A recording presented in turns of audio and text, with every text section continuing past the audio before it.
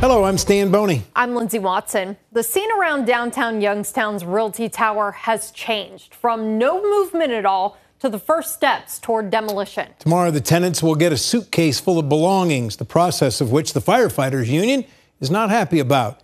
And there was another statement today from the building's owners focused on the decision to demolish. Getting ready to demolish is our top story tonight at 10. A large crane sat idly this evening, spanning most of the 13 floors of downtown Youngstown's Realty Tower. The damage from the May 28th gas explosion still very much visible. A man in a yellow vest stood watch as another sanded an exposed steel beam. Out back, a backhoe removed debris. Out front, piles of stone waited to be used, all part of the process leading up to demolition. I've been in multiple meetings where you've heard, save it, or tear it down. Youngstown Mayor Tito Brown this afternoon sat in his office shortly after the city's firefighters union issued a statement advising its members, primarily for safety reasons, to not volunteer for tomorrow's effort to gather belongings left behind by the Realty Tower's tenants. Fire Chief Barry Finley says despite the union's warning, he will help.